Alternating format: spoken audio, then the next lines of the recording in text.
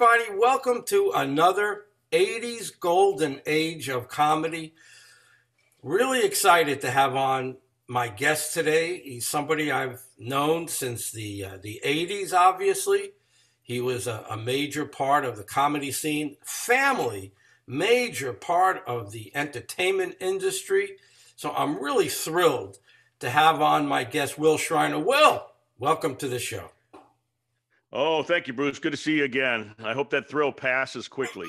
I love that Carson curtain behind you. That's one of You the. like that? Yeah, you can see the Carson logo there. I Oh, used it. I I used it think in a that's. picture I had. It just, for anybody who grew up in that era of 80s comedy, this was the pinnacle. This was where you tried to get. You wanted to be the guy that came out of that curtain, did a 6-minute set, and Johnny said, come here, sit down. And that was, that was really a goal of all of us. And I'd say, for me, I started grow up watching Ed Sullivan and Carson in the 60s and 70s. And then when I moved to LA and got into doing stand-up, that was the role. I've seen you had Tommy Dreesen and other people on, that was where we wanted to go in those days. You go on a Carson show. I remember my first Carson show, I got booked that weekend to open for Paul Anka at the Aladdin. It was like that. So you too, wow, because that's what Tommy said. He said he went on, did that show when there weren't 10,000 comedians on then. And he really put it beautifully, that whole setup about how much pressure and how he was ready. And the next day, his phone was ringing off the hook, and he said he hasn't stopped working since. Oh, yeah. Well, that's true. I'm sure. Well, we've all stopped working because of COVID, but I've worked. I was a little bit more diverse in a sense that besides stand-up, I also wanted to be a producer and a writer and a director and other things. So I've always, found a way to make a living. Well, and that living was in comedy in one way or another. But yeah, that standing behind that curtain behind me with your, and you hear the band, boom, and you hear the thud of the band stops, and then you hear this muttering, my next guest is making his comedy debut.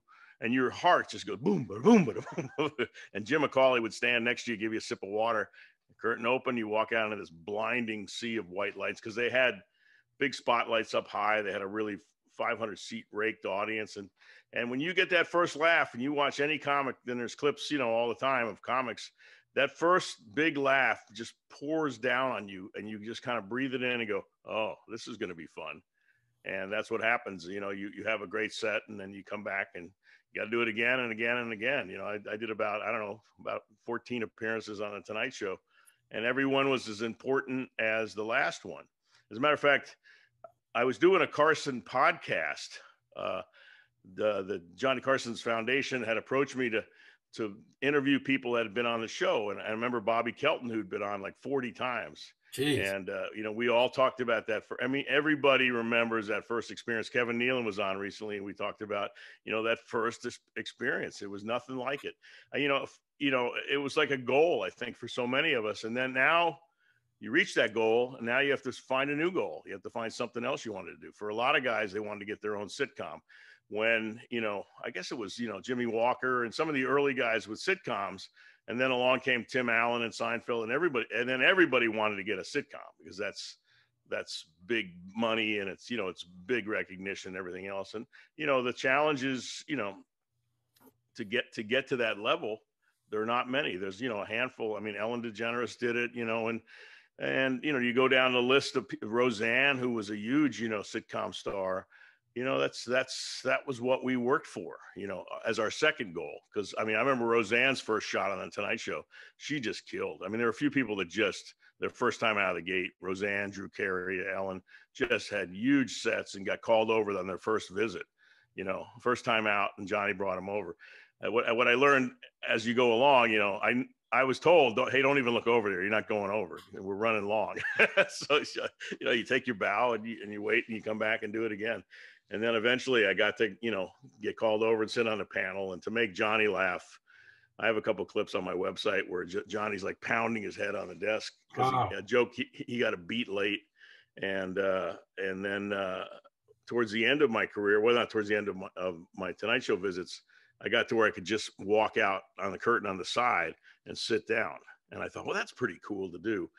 And then somebody said, you know, the reason that Seinfeld, Cosby, and Carlin and Rodney, they all do stand up because they want to remind the audience that they are comedians.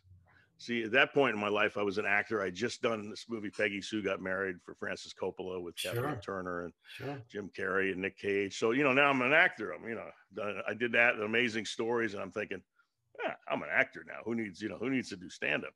But I've always done stand up. Love doing it.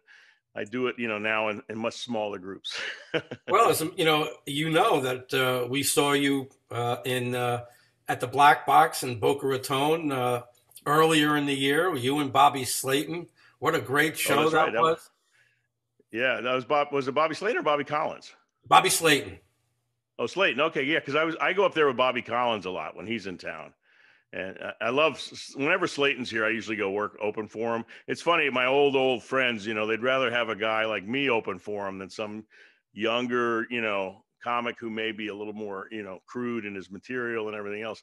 So I opened for Louis Anderson, for Saget, for Kevin Nealon, any of those guys that come down. Because for me, it's still fun to go out, especially in a theater. If you're in a 800 to 1,000 seat theater, the audience is facing your direction. They're not drinking. They're not talking. They're there to be entertained. And it's as good as it gets.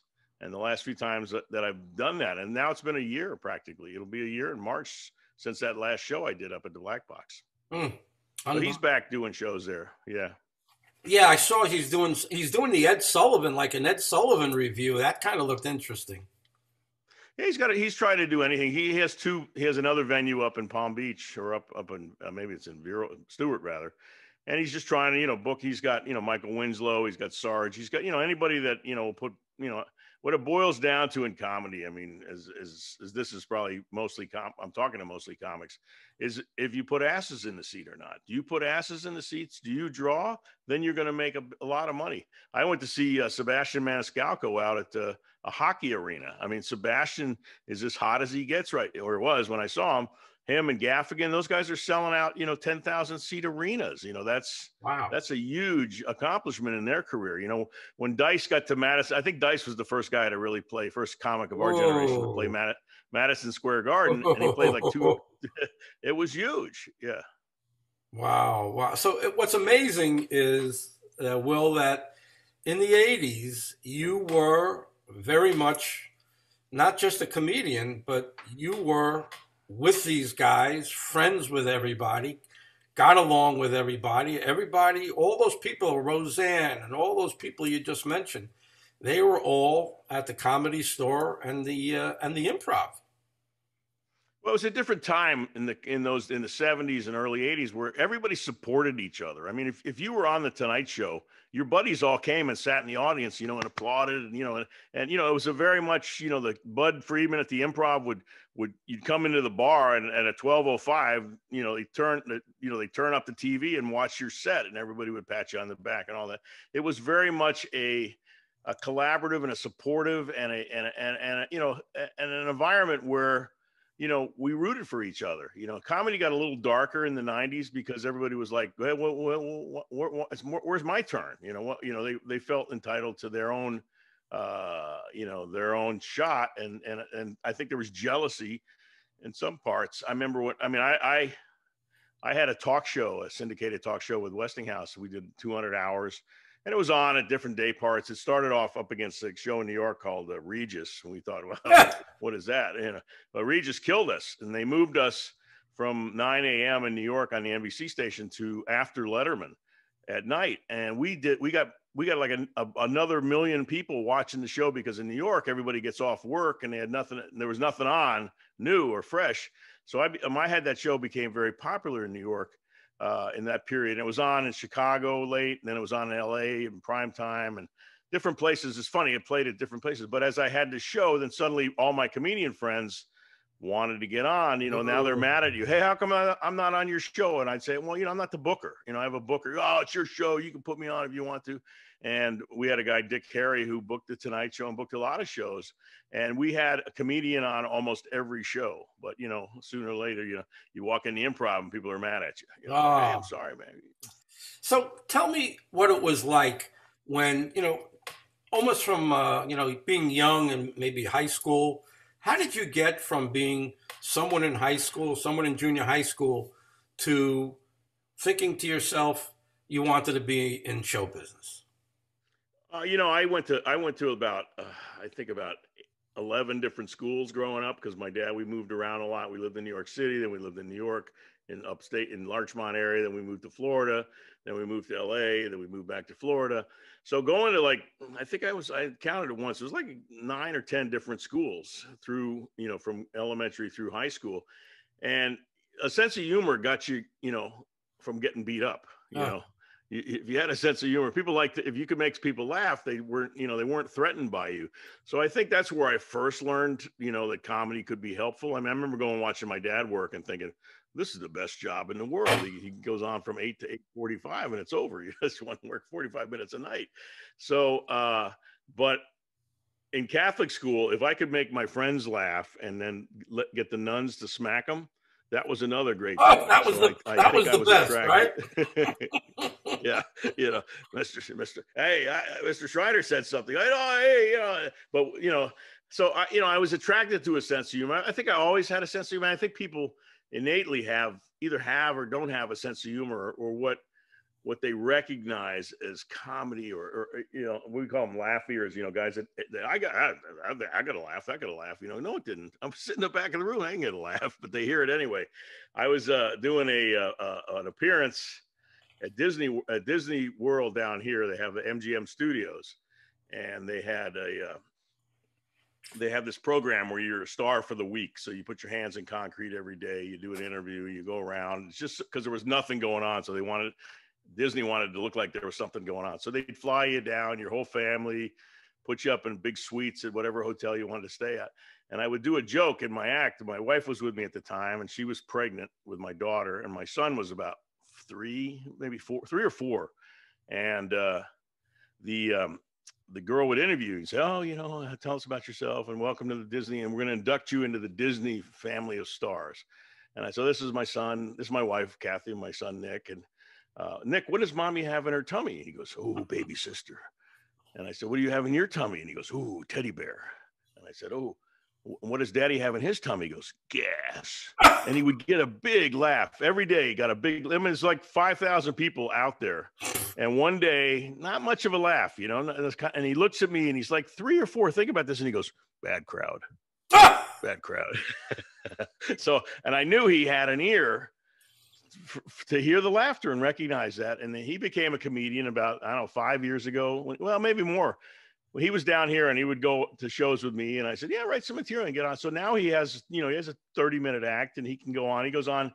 He does a lot of open mic still, but he's been on at the Comedy Store and the Improv, and he's been on at the Black Box with me. He's been on, and he's got a great stage presence. He's got confidence, and those are two sort of crucial elements. And then material comes. Nobody has material when they first start.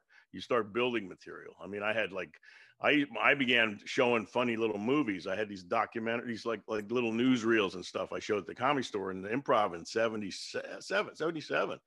And they would kill, but I had nothing around them. I mean, I was, and I immediately got on at the Comedy Store regular, and Bud put me on as a regular at the Improv. And then, I met David at the Comedy Store, and of course he took me on to his morning show. And, from there on out, I had some, TV cue. So it was easier.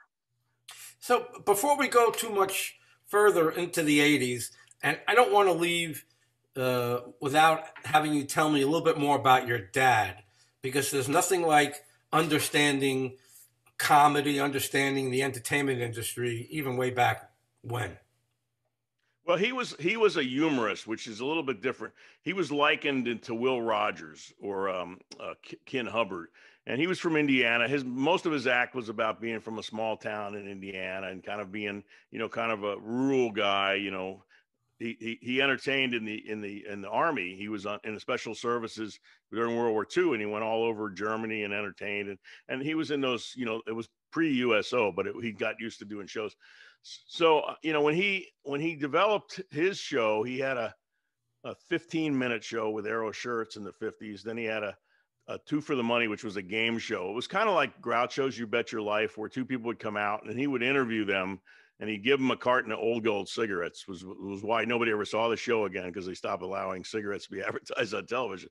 And then he had a variety show at the end that was on, and he had, you know, Jackie Gleason, Orson Welles, he had all Red Skelton, he had Wow. a bunch of big names on, and it was on a network. I think it was on ABC for, I don't know, maybe only 13 episodes, and then they canceled it. And it just, my dad was like, you know, maybe, he kind of got soured on television and then went out and worked live.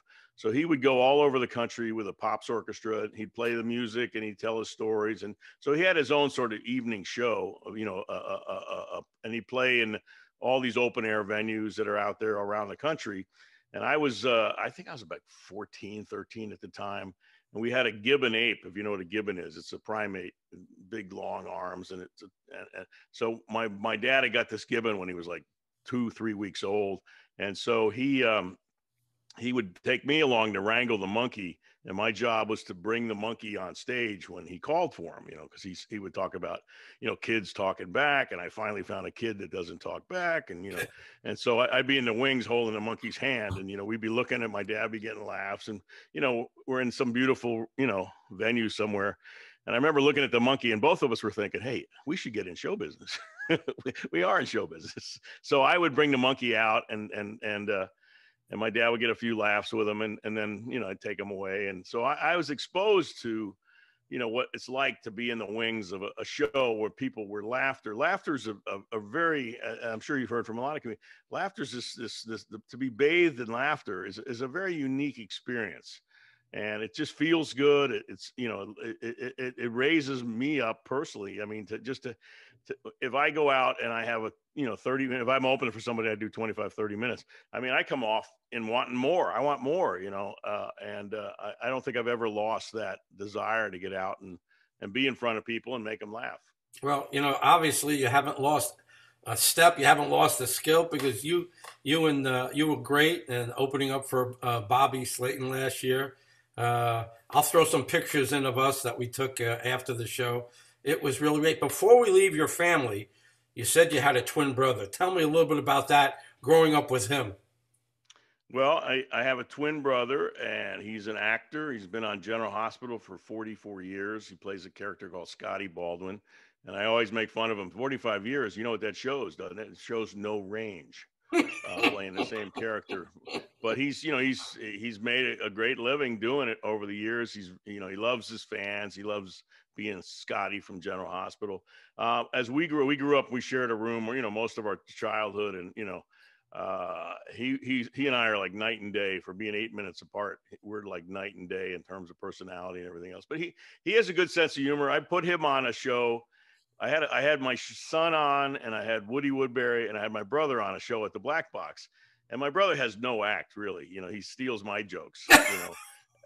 And I always say, you know, he's 8 minutes older than I am. They're the happiest 8 minutes of his life. But, you know, growing up, we had each other as we changed schools and ran around. When we finally got to Fort Lauderdale, we lived down on the water. We lived on the river down here, and we went to school by boat every day. We would go, and we had a little 14-foot boat. Take us 20 minutes to ride the boat up to school, but we couldn't drive a car. We couldn't, you know, so we had a boat, and we'd go to school by boat, and then we'd come out after class in our gym shorts and water ski home from school every day. So that was a pretty cool way to grow up. Wow. And, you know, I'm back in Fort Lauderdale, not far from where I lived as a kid, because I like it here. I mean, I love the water. I love, you know, I'm a scuba diver. I'm a pilot. I got, you know, all my vices. I'm a golfer. All my vices are within, you know, 10 minutes of here. So it's kind of nice. I mean, and I kind of burn out on LA. My son is, you know, he's a third generation comedian. There's not a lot of third generation comedians. I know that, you know, Albert Brooks's dad was a comic, and I know Dana Carvey's got a couple of sons that are doing it. And, you know, you try to pass on, you know, stuff to them. And I said, but you got a unique deal. He's now doing voiceovers and ADR work, and he does animation. He's working on a movie right now, a big Warner Brothers movie. And he's, you know, he'll call me up and say, hey, Dad, I just got a check for $50,000. I said, wow, in show business, great. Really? Yeah. So he's doing well. And, you know, my brother, God bless him, he's still in LA, hanging in there. You know, I don't miss LA, you know, too much. I miss my kids. My daughter lives in Orange County, and she had no interest in show business. So, if you pass that on to your kid, my parents discouraged us. My brother wanted to be an actor from the get-go. My mother was a vaudevillian dancer. She was an acrobatic dancer. Wow. So they knew how hard show business was. So they discouraged us. I don't get in show business. And, so I tried the opposite tack with my son. I said, oh yeah, get in there. You can't spend all the money you make. And he came full bore right into it. So, it's just, it is what it is. You want your kids to, do something that makes them happy. And when I speak to comics, or I speak to anybody in entertainment, you gotta like what you're doing, or it's not going to be fun. It's not going to be work. I go to the Carson School and gave a lecture and did a whole thing about, I have a little dog and pony show about directing movies and directing television. And I show them how the rehearsal works and all this stuff. And everybody, everybody wants to get into the arts because it was a great place to be. It's a little different now in this, in this environment, but it'll come back. Yeah. Optimistic. After talking to a lot of the guys, they're really suffering now because, they don't have the cruise ships. They can't even work the old age, the retirement homes. It's just there's nowhere to go. I mean, the cruise, I live, like 2 minutes from a cruise port, Port Everglades, and we have 12 ships a week, a day on Saturday, 12 different ships on Sunday that come in and out of here. And they, every ship's got a show on it. Everybody wants to laugh. The old days when I used to work ships, you'd come on as a headliner and you do your one night on the ship and you do two separate shows. You do a dinner show, which was like at 6 o'clock. And then you do like a late show, like at 8:30 or 9. And the audience would be, sound asleep when you came out because they just, they just eaten a big meal. But it was, you got to see the world. I mean, I've been to the Philippines. I've been to Hong Kong. I've been to Australia. wow. I mean, it's a great gig. I got a lot of friends that get on and off ships or have a place here because this was their basis. And ship comedy changed because they put these smaller rooms in. So you have these ships that have 5,000 passengers and you have a room that seats maybe 200 people. So you have to do like 6-8 shows a night. It's grueling. But I mean, it's a great training ground if you want to be a comic and you want to get better at it because you're doing so many shows. So, if you've got, say most of them do about 6 shows a night, 6 times 200, it's 1,200 people. So they got to do all 5 nights to get that audience all in there. And a lot of, people will come back. So, it's different. I know some people that do the retirement things. Elaine Boozler was telling me she was working the lakes a lot. The lakes is up in Orlando, and it's, it's a very sort of upscale retirement, very active. Everybody's got Harleys and golf carts, and, it's a very active senior lifestyle up there. So those guys, they have shows, they want to be entertained. They got money, they got a desire. So, comedy will always, find an audience, I think, until now. Now, I would not want to be some comic that relies solely on doing stand-up this year. It's because, I mean, some guys just had their income was just cut to zero. Terrible. And so are there any cruise ships going out at all that no, not yet. They're all sitting anchored off the Bahamas, just sitting at, dead anchor with, a minimal crew on them. Oh. So they're going to come back, they say, in June. I have some friends that work for Royal Caribbean, and they say they think June, when the vaccine is commonly used and you can prove that you've been vaccinated, that they may, come back around. But, cruise ships had norovirus, they've had viruses way before COVID. I mean, these ships would come in here and drop off 4,000 sick people right in my neighborhood. It was, but it'll be better. I mean, one thing I realized as I got older in comedy, I remember once my manager said, hey, there's a breakdown. They're looking for a Will Shriner type for the show. And I said, oh, well, you should submit me. I'm perfect. And he said, well, they want a younger, cheaper Will Shriner. I went, okay. Now, I get it now. This was like 1994, 5, 6, somewhere in there. So I decided, boy, I better figure out something else to do. And I met, I've known Kelsey Grammer, who's from down here. He's from Fort Lauderdale. Oh, I didn't know that. I went to a TV Academy thing with Jimmy Burrows and Jay Sandrich. We're being honored at the TV Academy, and I bumped into Kelsey, and he said, what are you doing here? And I said, I was, thinking about directing television. And, I directed a ton of stuff for Letterman in the early days and been doing funny little films. I think on bloopers that I did films. And so Kelsey was kind enough to say, if you want to learn how to direct TV, come to Frasier and hang out. call my office Wow. tomorrow, come and hang out and watch everybody work. So I was like a sponge. I went almost for a year, you know, all the time, and watched all the different great directors that came through there. Andy Ackerman, who did Seinfeld, and Pam Fryman, who did many, many shows. They were very, Jimmy Burrows, all these people were very open about the process. If I had a question, why is the camera over there? You know, they kind of nurtured me a little bit. And then one day, Peter Casey, who runs Frasier, who was one of the creators of the show, David Angel, Peter Casey, and David Lee were the three guys. And Peter said, "Hey, I assume you want to direct one of these one day." I said, "Yeah, no, I just come around just to see what you're wearing, but yeah, that'd be great." And he said, "Okay, we're giving you one." And they gave me Wow. one. And it was a great episode about racism, and Kelsey with Kim Coles was in it. And it just was a great episode. It won a Humanitas Award for the writing. And from there, I just did, and then I did a one with Betty White, and then got to go over to Raymond, and then I just kept expanding. Then I went to Becker, Wife and Kids. Norm Macdonald had a show at the time. Bob Saget had a show, and I just kept, you know, adding and doing more shows. So you do 3 the first year, you do 6 the second year, you do 12 the third year. And by the end of the season, I was doing 17 shows and a pilot. I did a pilot with Debbie Reynolds for the WB. So I was kind of off and running. I mean, I really enjoyed it. And then I got Jimmy Buffett, who was a friend of mine. We were talking, and he had this book that he optioned called Hoot, written by Carl Hyacin, who's a great Florida writer. And Jimmy thought that I would be a good guide to get the Florida. It was the old Florida. So I read the book, and I said, "Yeah, let's." He said, "How do we make it?" I said, "Well, we get a script we like, and then we go out and sell the script, because nobody bought the book." So I said, "I'll write the script if I can direct the movie." So I wrote the script, got notes from Carl, then I got notes from Jimmy, then he gave it to Frank Marshall, and Kennedy Marshall's a big producing. Oh, yeah. Frank Marshall's a huge producer. He Oh, did yeah. Sixth Sense. He did all the Jurassics and all that stuff. So he gave me notes, and I thought, you know, he's right. And I made another adjustment, and we took it in our first meeting. We took it to Walden, which was a company making kids books into movies. They did the Narnia series, and they did Holes, and they did a bunch of, you know, books, young adult books into movies. And they bought it on the first meeting, and we were off making. And then we came down here to make it, and we shot here. And my wife at the time was like, "Florida's great." And I said, "Yeah." So we sold our house and we came to Florida, and we kind of stayed down here. I mean, I still go back and forth, but making a feature film for New Line, it came out on 3,000 screens.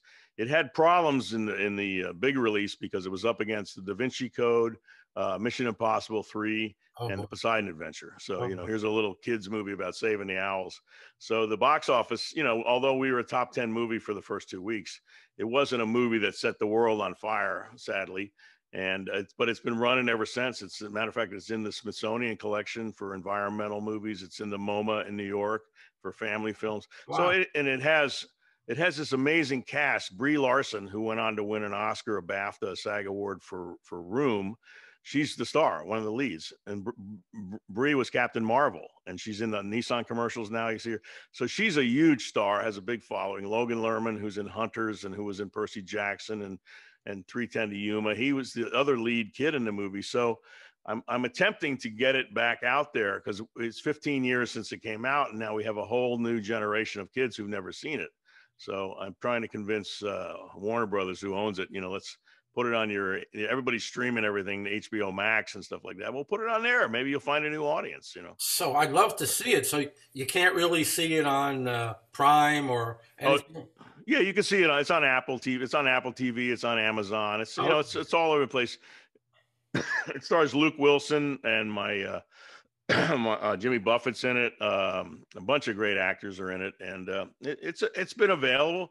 You know, it was actually up on YouTube for a while. You could see it for free on YouTube, which aggravated me, but they eventually made them take it down.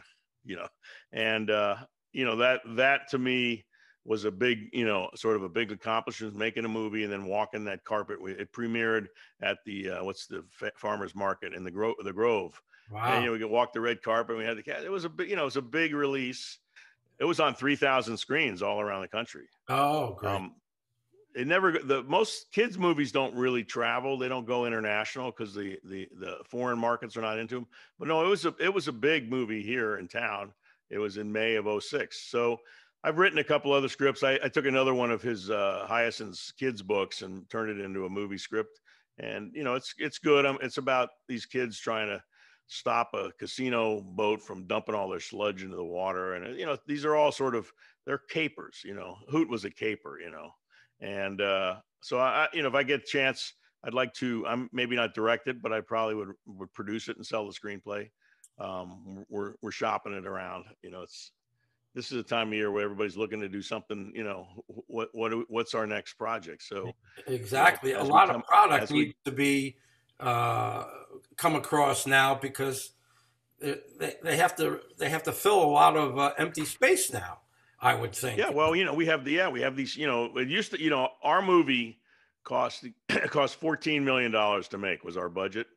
The the prints and advertising, the marketing budget was $45 million. Wow. So we're at a $59 million break even on a movie like that. Today, I can make this move. I can make a movie today, for 5 million, which is the number that everybody's looking at. If you can make a movie for 5 million, you can make money on it. Our movie was so expensive because obviously you had 3,000 prints that had to be struck. You had all this advertising. We had the kids, Jimmy played on the Today Show and did one of the songs from the movie. I mean, we had a big marketing push for the movie, but it's so much easier now, especially with Netflix and Amazon Prime. And I mean, there's a lot more outlets for material, for content.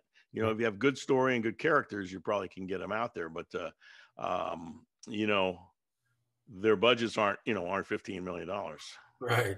So if I could take you back to one Okay. of the interesting things that you brought up before was when you first got on stage and you showed videos or you showed something.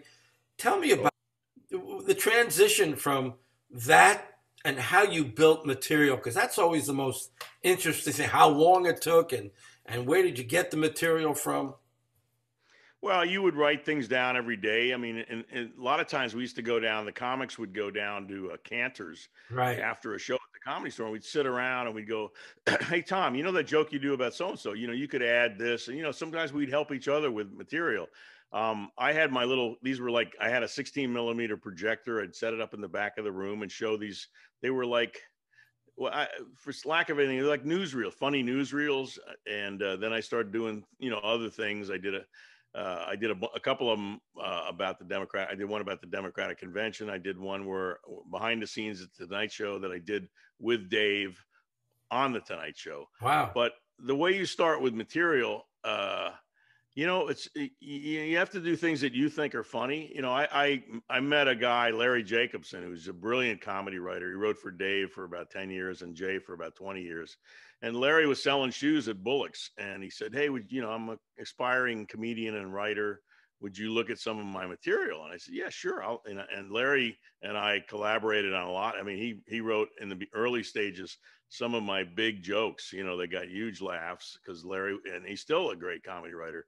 He calls me all the time. He's in his 60s and he's wondering where his next job is, as we all are.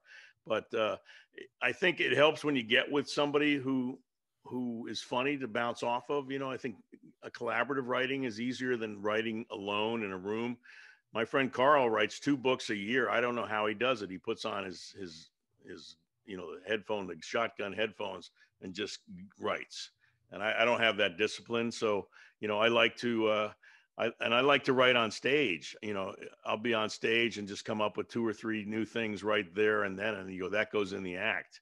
I remember, what was a great joke about where you meet women online, and sometimes I ask, where'd you meet your wife? Well, I met her on OkCupid, and this guy says, I met my wife on Amazon, and it made me laugh, and I registered, and I said, and the best thing is they have a wonderful return policy. So it just was a joke that came out of the conversation, and it's been in my act and been killing ever since. You were pretty much like you said, you were an LA comedian where a lot of the guys in the 70s and the 80s, they came out of New York, they came out of Boston, Jay came out of Boston, all those guys came out of San Francisco, Robin and Bobby and Dana. So Yeah. how was that like Well, being an LA guy?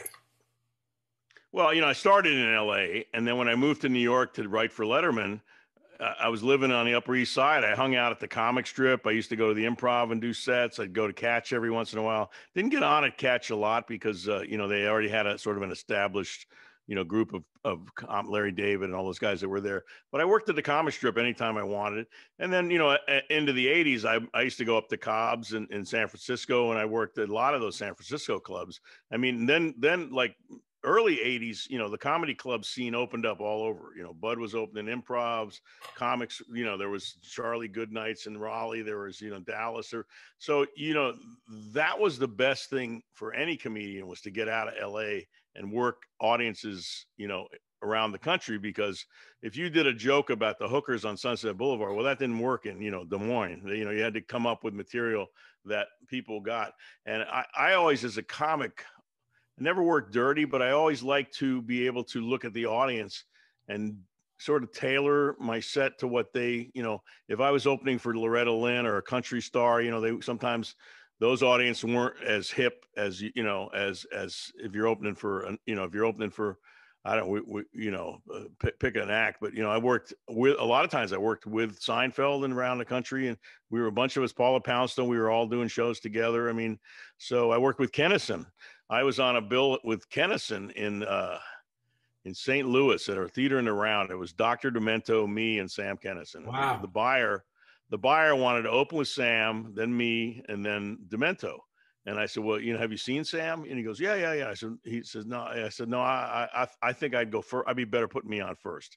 He goes, well, you got more credits than Sam. Sam was just getting hot with Saturday Night Live.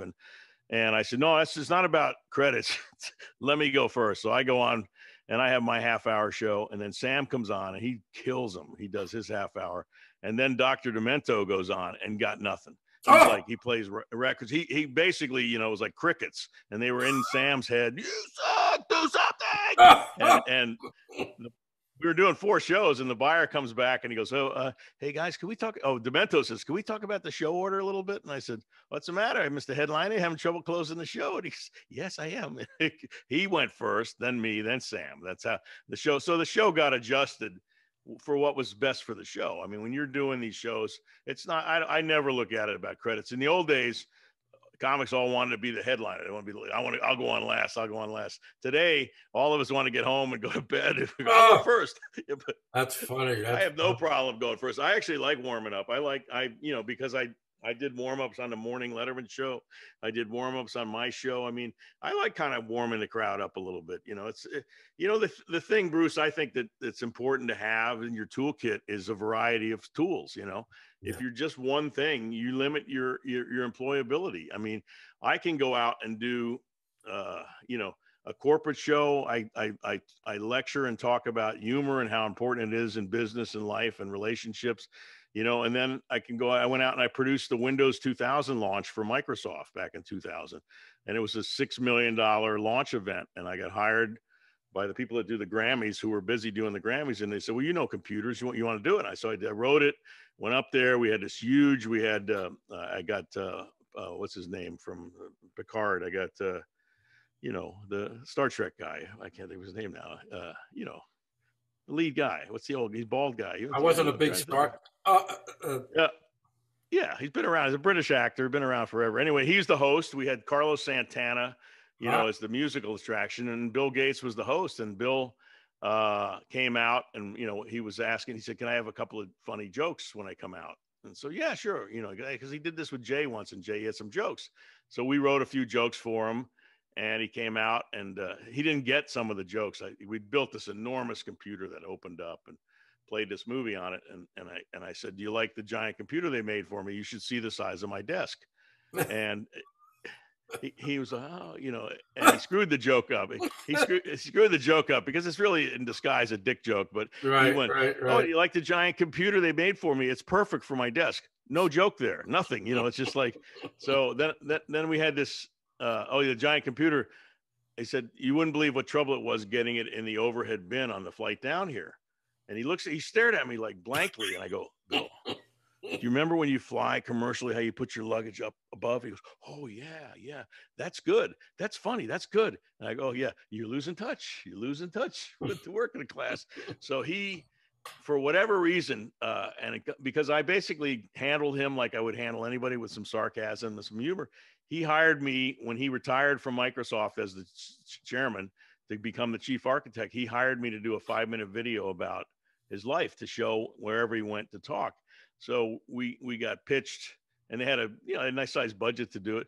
We had to pitch a bunch of ideas. We eventually pitched a day in his life, and we had him going to Starbucks. We had him taking the sweaters to the. He takes like 4 of the same sweaters to the dry cleaner. And he's picking up 4 of the same sweaters. And he's wearing the sweater. The dry cleaner's wearing the sweater, and he goes, "I'm missing a sweater." He goes, "Why is that funny?" I go, "Well, because that you're so clueless, you don't realize the guy has the sweater on." But I would explain these jokes to him, and he's at a coffee shop and he buys DOS for Dummies off the discount shelf for 10 cents. And he goes, "I don't get that. Why?" I go, "Hey, Microsoft, you guys have made your fortune off of the DOS shell. That was what got Microsoft started." And I said, "If it doesn't get a laugh, I'll mow your yard." "Why are you going to mow my yard?" I go, "Because that's how confident I am that this will get a laugh." We take it to Vegas for Comdex, which is a big computer show in Vegas. We show it at the MGM, 10,000 people. And when the camera landed on that book, they started laughing, and they didn't stop laughing. You couldn't even hear the dialogue. It was such a huge bit, and he used it for years. And, for me, it was sort of a cool thing to do. And years about, I don't know, maybe, I don't know, a few months later, I got a call from the people at Frasier, and they said, "Hey, is there any way you could get Gates to come on Frasier? The show takes place in Seattle." And I said, "Yeah, well, have you asked him before?" And they go, "Oh, you've asked him many times. He hasn't wanted to do it." I said, "Well, I don't know. I can run it up the flagpole, see what happens." The next 2 days later, I get a call from his handler, the guy I dealt with. He goes, "Hey, we've got this new Vista product. Do you think there's any way we could get on Frasier to talk about it?" I'm Oh, like, for "Oh, God's I don't sake. know. I Wow. don't know. They don't do that kind of thing, but let me see what I can do." And it just came together. Bill came down. He came in the radio station on Frasier, talked to him. It was just a great, it was like a great experience. And Bill he was kind of a geek. I took him around and showed him the Paramount lot, took him in the Star Trek sets. And, Wow. he just had a great time. And then I've never been hired again. And I asked the guy, "So how come I never get hired?" He goes, "Oh, they don't like, if you have too much authority or power over, if they don't bring you back. There's no repeat business." And it's in comedy, it's all about repeat business. Sure. If you open for somebody, you want to tour with them, or you want to, if you're at a comedy club and you fill it up, you want to come back in 6 months and do it again. So I don't know.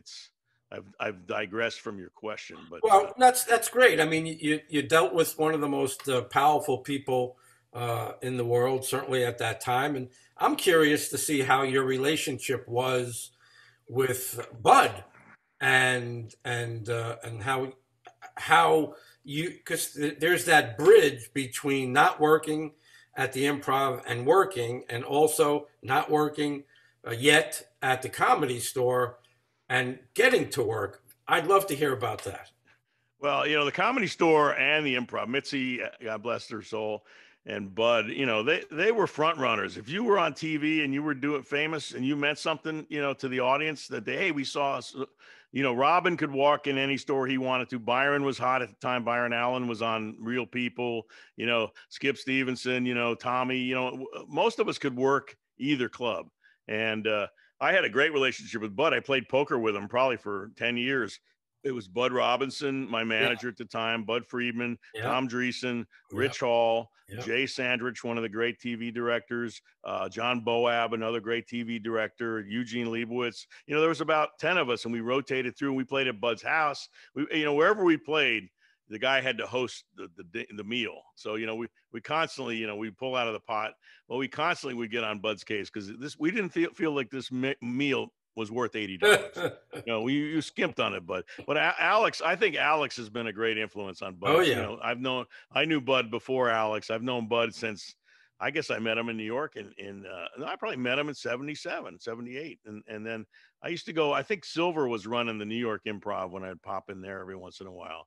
But no, Bud's a great guy. He's, and his daughters are, Beth and Zoe, are great kids. And I think Beth's had one of them worked for Comedy Central for a long time. And Zoe's been on the show. I had a great show with Zoe. oh yeah, Zoe, they're great kids. I mean, and they're how do you not learn it? And I don't, what's Dax doing? I haven't heard from Dax. Was Alex's son. I don't know if he went into show business. Ross went into show business. That's the other son. Ross was producing stuff. But yeah, no, I enjoyed. I miss all those guys. I mean, Bud's getting up there in years. I think he's had a he still he used to come through here and he had a cruise that he would do. He'd come through here, and whenever he came through at the Hard Rock, we'd go down and see. I went to see Brian Curry with him. I saw a few comics when he was in town. We'd all go hang out. Wow, yeah, I think he's lost a little bit of his health right now, and Yeah, I think he's in a wheelchair now and not mobile. But God bless him. He's a great guy, and he was like you say. You could stand in the hall if you had a series. If you didn't have a series, if you're walking along, get out of the hallway. You can't stand in the hallway, But that's what I knew I'd made it when I could stand in the hall without Bud around, But no, he had a good eye for talent, and if he liked you, he gave you good spots, And there were guys. I mean, there was the Improv.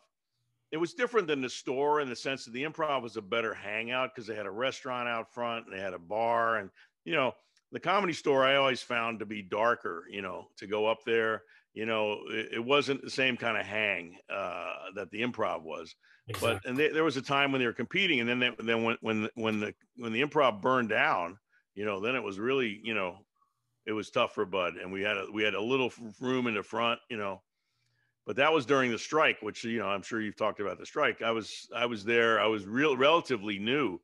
Only been working maybe a year as a comic, and I didn't, I supported the picket line, but I didn't feel like I needed to be paid yet. I was still pretty green, but there were guys in the main room with 500 seats every night selling it out, and they weren't getting paid. So that's what it sort of was the genesis. Like, well, she's making a ton of money. Why can't we make some money? Yeah, everything changed a little bit after that. Many ways good, and some of the ways bad. A lot of the guys would say that business started taking over, and that kind of changed things a little bit. She helped her people.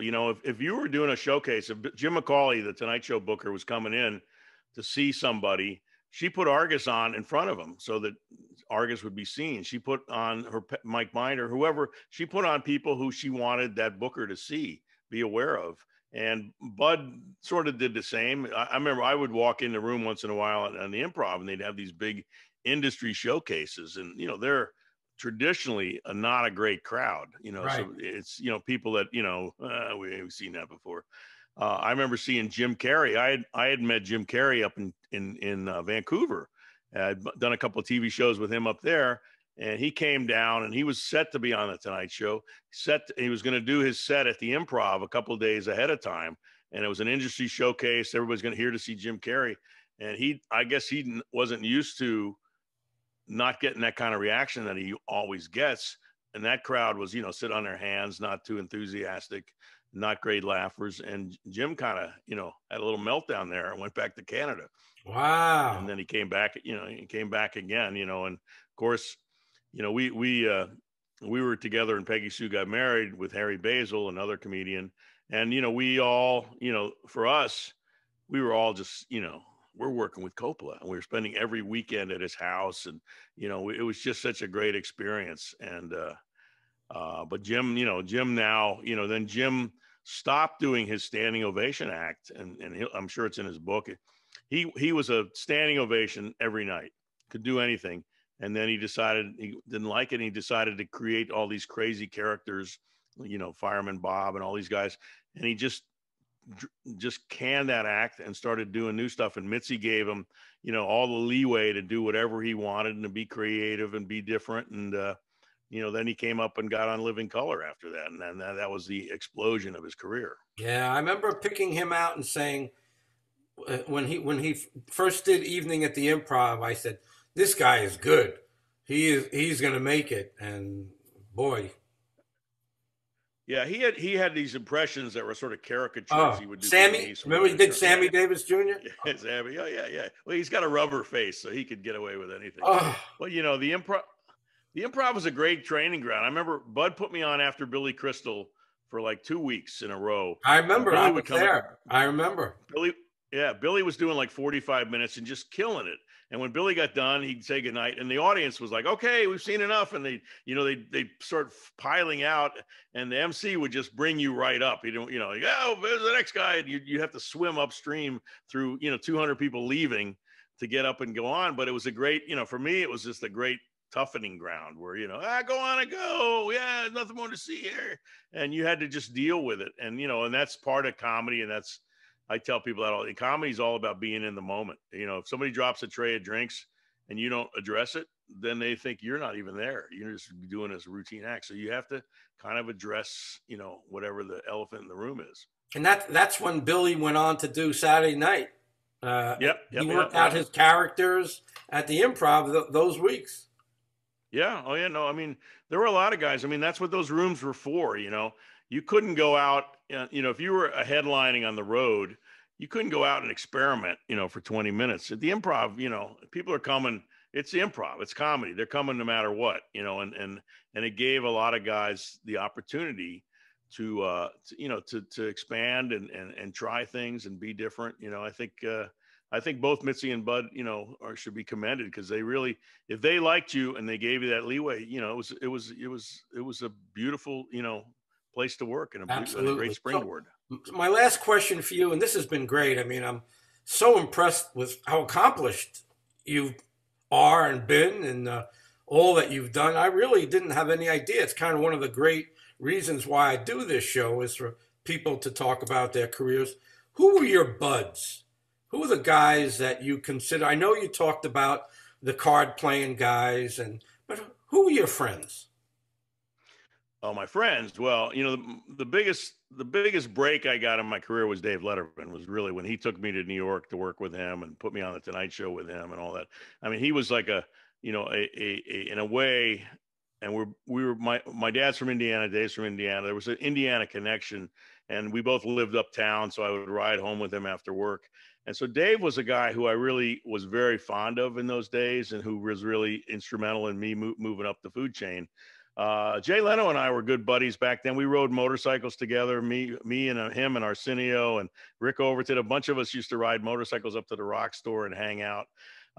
As far as the guys, my dear friend was Eugene Leibowitz, who was a writer on my show, and Larry Jacobson, who was, is still my friend. I mean, both of them are still my friend, and they're great guys. And, Howard Allen is a buddy, I mean, the guys I played golf with, Mac and Jamie were buddies. I mean, it was a thing in comedy. We would go on the road and you'd have an opener, a middle, and a headliner. And usually the middle and the headliner were from LA. And so you spend a week or two in a condo eating dinner and hanging with these guys, and you just become fast friends. Now, in these days, we don't see each other. We don't get to hang out as much as we used to because everybody's off doing their own thing. But, there were a lot of guys that, that I learned from. I think if you're a comic starting out, go and watch as many people. I tell my son all the time, go and watch other comedians, see what works for them, see what they're doing, see how they're addressing, the issues. I mean, it's going to be interesting coming back from COVID because I have some jokes about COVID and stuff like that, but will people really want to hear it, or will people just want to say, let's put it behind us? COVID's old, and let's just go back to being funny. But I used to have a great opener that had referenced Donald Trump, and he'll be long gone, and the joke. So the joke will be dead. And it was like one of those jokes that I used for years. It was how Trump, I would say it's great to be here tonight. It's a beautiful crowd. According to Trump's estimates, we've got over 50,000 people here tonight. And it would get a big laugh. And, I don't know what I'm going to do. I won't have that joke anymore. I won't, but, we'll find somebody else who's exaggerating and put it on them. I think it started with somebody else originally. I think it started with Louis Farrakhan, when he misjudged the Million Man March. But writing is it's going to be fun. It's going to be fun to get back out there. I mean, I don't know.